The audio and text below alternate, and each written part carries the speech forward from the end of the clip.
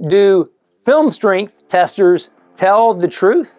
Do the results really correlate to an actual engine? For the last 50 years or so, this device has been used to test motor oils and additives. Unfortunately, those results don't always correlate with what actually happens in a real engine. Okay, new bearing in race installed. Time for the regular Castrol GTX.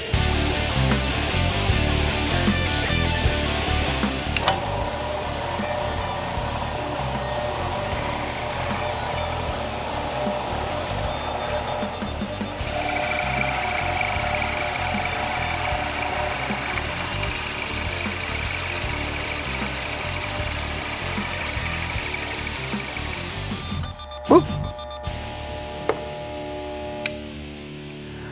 So the regular GTX only got to 3 weights before it seized up. Let's take a look at that wear scar. So what we're looking at is a 3-dimensional trace of the surface roughness of the cylinder liner section that ran in that TE77 ring on liner test.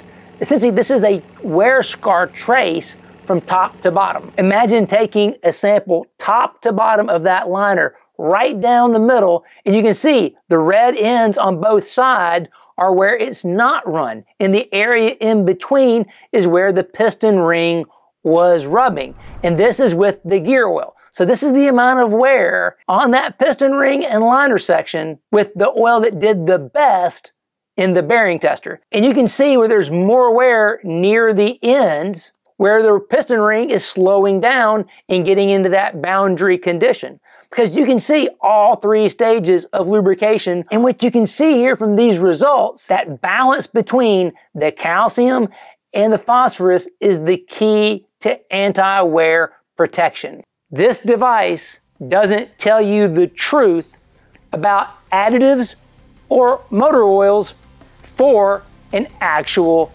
engine.